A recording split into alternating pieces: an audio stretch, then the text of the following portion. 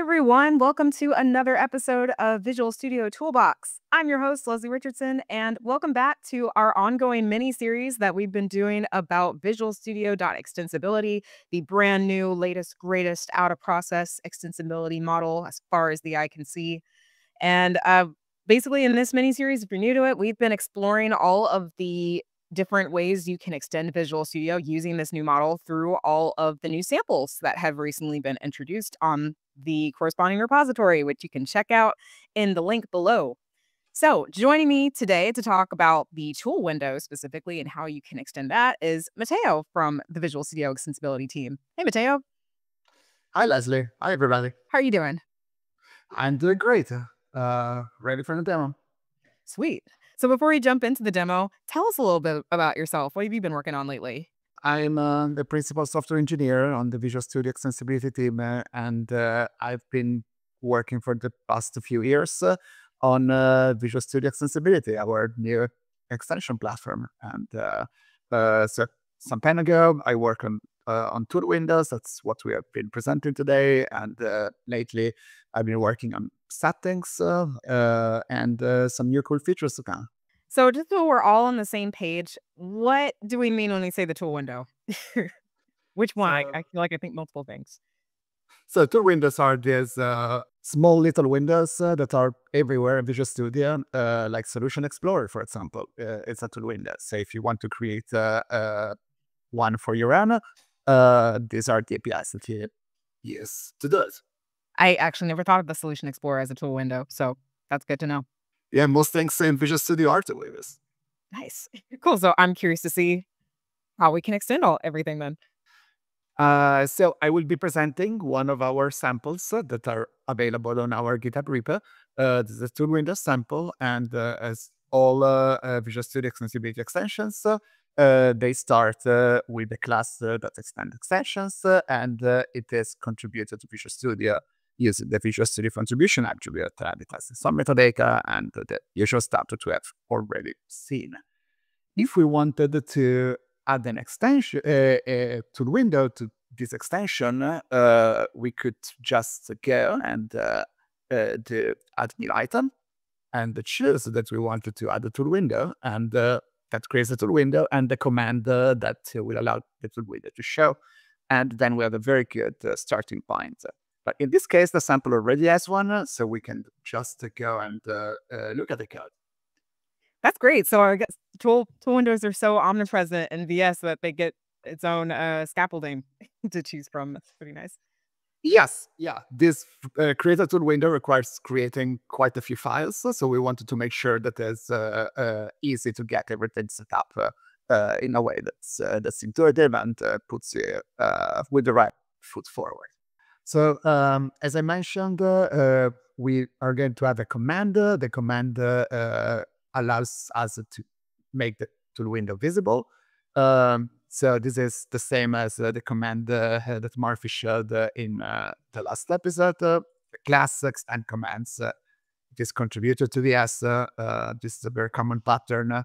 In this case, I placed it in the extension menu, and when it's clicked, it calls the show tool window async method, taking as a parameter the class that implements the tool window that I want to show. Very simple. When it comes to the actual implementation of the tool window, that's also not too much code. Again, we have a class, extend tool windows, and as we do every time, we add the Visual Studio Contribution attribute to say this is supposed to be contributed to Visual Studio. So for that, we set a title for it. If we want to be nice, this should be coming from a resource file so that it's localized. It has a tool window configuration which describes where this tool window goes. So by default, it will go into the document wall, and it also has its own toolbar. Cool. So speaking of the toolbar, I'm noticing that there's another contribution attribute defined above that one. What's the deal with that? I thought you only had to apply it for like basically each related file. Oh, so every time you contribute an entity to Visual Studio, you use the contribution attribute.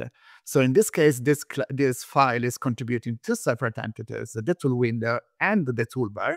And then the toolbar happens to be used as a toolbar for the tool window, but it could be reused in other places as well.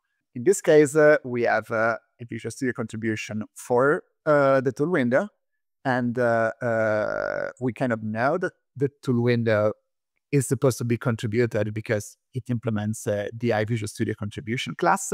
So I mean, this is the class that if we want to use it with Visual Studio, it should be contributed. But also it has this other static property that's also contributed as its own entity. And in this case, we know that it can be contributed because it implements the Visual Studio Contribution property. Awesome. Makes sense. Yeah, except for that, we have the initialize method that does the initialization for the tool window. In this case, it creates the data context that is going to be data bound with WPF to control that fits the tool window, and a get content async, which is a method that Visual Studio will call to retrieve what's supposed to be shown. And it's supposed to return an remote user control. Remote user control is part of this remote UI functionality that allows out-of-process extensions to show WPF content inside of Visual Studio. It builds on top of WPF, but it allows you to use WPF from outside of the development process. Yeah, by the way, if you happen to be in proc, you can still use remote UI and a remote user control, or you can just use a normal WPF control and use the WPF control wrapper class to just return a normal WPF control as content for your tool window. Cool. So either one works when you're in process. Yeah, they both work. Out of process, you have to stick with remote UI. Nice. I like having options. Yeah. So if we look at the tool window control, this is very simple. Implements a remote user control and takes whatever you want to data bind to the user control thread. Very clean. Remote UI uses the MVVM kind of structure. This is a limitation that we have to follow because this content is all defined out of process, but it is shown in process. So we need to be able to data bind the data across different processes. For this reason, we have a bunch of additional restrictions. And one of them is that we cannot have any code behind for remote UI, remote user control. Gotcha. So those are restrictions that they're there for a reason. They are there for a reason. Yes, lots of people who use WPF may argue that those are good principles to begin with. But in this case, we have them for a reason because we have to make this work across processes. And then also we have the synchronization context listed there. Can you explain a little more about that? Oh yeah, this is a bit of a weird thing that's not used in this particular sample. But when you create a remote user controller, you can pass your own synchronization process. And you do that in case you want your extensions to behave a little bit more like a normal WPF application where you have a main thread. So, for example, you could pass a non-concurrent synchronization context so that multiple callbacks are not, they don't come up overlapped. But in general, it's a bit of an advanced context. So sticking to null to begin with, it's probably a good choice. And that file seems pretty straightforward. Yeah. Now let's look at something that is slightly less straightforward. This is the data that we are data binding to. So my tool Windows data, just as a reminder, that's what we created here and we set as data context for the tool window, and we passed as parameter to the remote user control.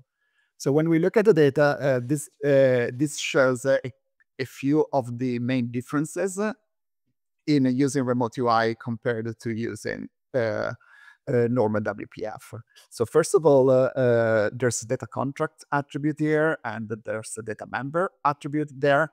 This is because this data is going to be processed across services. So by doing this, you're marking that which properties you want to replicate inside of the event process so that they can be data bound too. The other main difference that we have here compared to WPF is that we are using this async commands. So they implement the iasync command, while in normal WPF you would implement iCommand. In terms of actual implementation, they are very, very similar, but the callback is asynchronous because everything has to be asynchronous when you work across processes. But except for that, they work relatively similar. They take a command parameter, so you can pass data back to your command when you're invoking, for example, when a button is clicked or things like that. And the last part of the extension is going to be the actual XAML file for the control.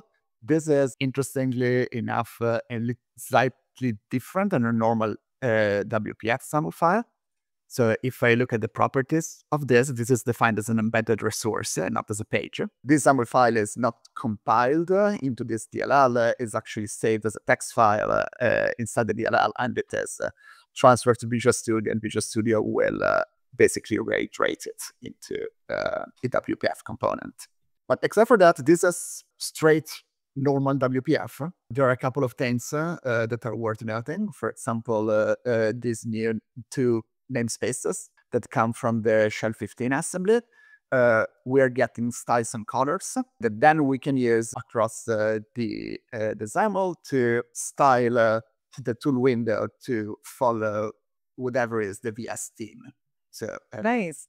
So if you want your extension to organically be a part of VS, it doesn't have to look like a glaring, oh my gosh, this is in Times New Roman, and then the rest is a totally different font or something. Like, yes, absolutely. And when you switch theme, it will move from dark to light automatically. cool. It's all of that is done for free as long as you use the colors and the styles from Shell 15. Cool. Is that there by default when if you were to use the scaffolding to create the tool window? I believe files. Honestly, I don't remember, but I believe they are. They are usually in all our samples together with the VS namespace, which contains some very specific XAML concepts that we use in Remote UI. And one in particular is shown here, the VS image. That's used to show as a substitute for the image control. It allows to show an image that comes out either from the extension or from the Visual Studio image gallery. So clear window content is from the Visual Studio image gallery, while the full text is here packaged with the extension. This is simply a content file in the images folder, and it is automatically packaged available to be used. Technically, you could go fully rogue and just be like, I want an extension that stands out from everything, uses my own images and icons and stuff, and doesn't adhere to VS whatsoever.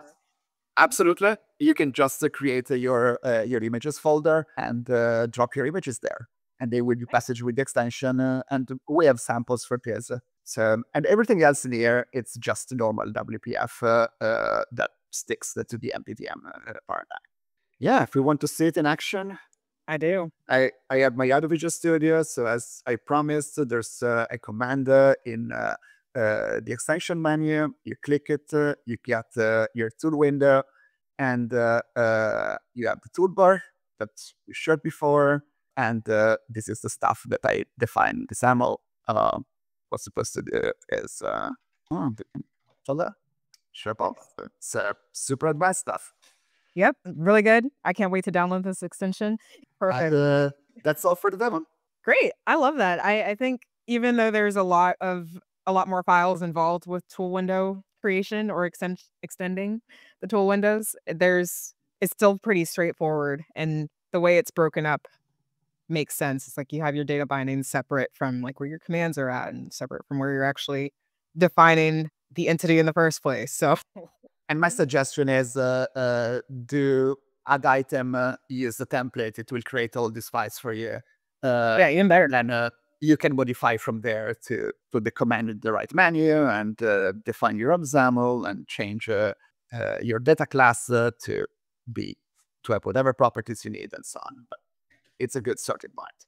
I'm looking forward to seeing what other cool tool windows get created with this new model and all of its related files. So, Matteo, thank you for sharing. Absolutely. Thank you. Cool. And thanks, viewers, for watching. If you want to check this out, you can. We have all of the samples, both the ones we've talked about so far in this mini series and ones we haven't talked about yet. They're all available on the VisualStudio.extensibility repo link below. So until next time, where we talk about another sample and how to extend yet another common part of Visual Studio, stay tuned for that and happy coding.